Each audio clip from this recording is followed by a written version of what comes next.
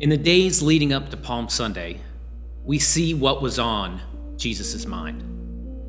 In Luke 9:51, it says, when the days drew near for him to be taken up, he set his face to Jerusalem.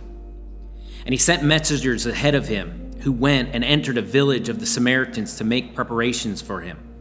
But the people did not receive him because his face was set towards Jerusalem. When his disciples, James and John, saw it, they said, "Lord, do you want us to tell fire to come down from heaven and consume them?" But he turned and rebuked them, and they went on to another village. This passage shows us what not to think about Palm Sunday. Jesus set his face towards Jerusalem, and that meant something very different to him than it meant to the disciples. The disciples had visions of grandeur, that they were going to be there beside the King of Kings as he sat on a political and an earthly throne. They were his friends. Maybe they would even have a chance to rule beside him. We saw even the disciples fighting amongst themselves about who would be the greatest in this new kingdom that was coming. And as Jesus is heading towards Jerusalem, they were excited. This was going to be it. This was going to be the time he was going to take over. He was going to take his throne. But before we see Jesus setting his face towards Jerusalem, and that meant something very different for him. It meant setting his face towards the cross. We see that as Mary of Bethany anoints Jesus' feet, that Judas is angry, right? That he's wasting this money. But Jesus tells him it's for his burial. He knows it is coming. And he wasn't headed toward a physical throne or a political kingdom. Luke 13:33, it says, "Nevertheless, I must go on my way today," he says, "and tomorrow and the day after following. For it cannot be that a prophet should perish away from Jerusalem." He knows his death is coming, and he knows it's going to happen in Jerusalem. Jerusalem meant one thing for Jesus: certain death.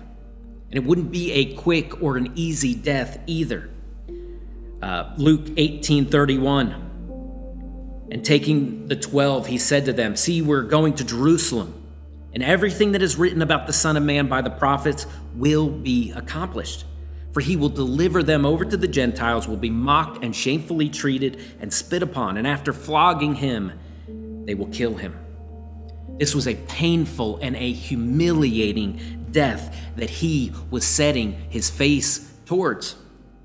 We must remember that this was not a pleasant thing to think about for Jesus. He had a human nature just like he had a divine nature, and his natural reaction would be to shrink away from this pain and this humiliation.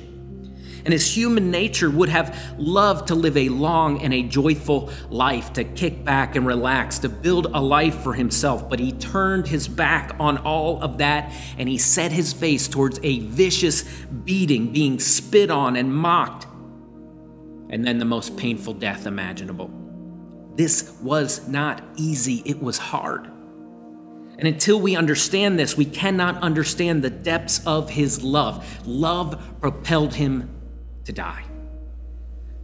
John 15:13 says, "Greater love has no one than this, that someone lays down his life for his friends." And that's what this triumphal entry was heading towards. This Palm Sunday, even as the crowds around him clapped and cheered and shouted, "Hosanna," he is setting his face towards the cross. Jesus' death didn't happen just because Judas betrayed him or because he was envied by the religious elite. It didn't happen because Pilate was too scared to stand up to the crowds. Jesus set his face towards this. And salvation that comes through this cross wasn't just the way that it could happen. It was the only way that this salvation for you and I could be accomplished. Jesus knew what he was stepping towards as he stepped out of heaven to join us on this earth and wrap himself in flesh and to feel pain and sorrow and dread. Jesus was not accidentally wrapped up in a web of injustice. The saving benefits of his death for sinners was not an afterthought. God planned it all out in this infinite love that he has for sinners just like you and just like me. He appointed a time. Jesus is the very embodiment of his Father's love for sinners. And Jesus knew at this time that he had a mission that he had come to fulfill. And he had to head to Jerusalem to die for our sake, in our place. And that's why he said in John 10:18, "No one takes it from me, but I lay down my life of my own accord."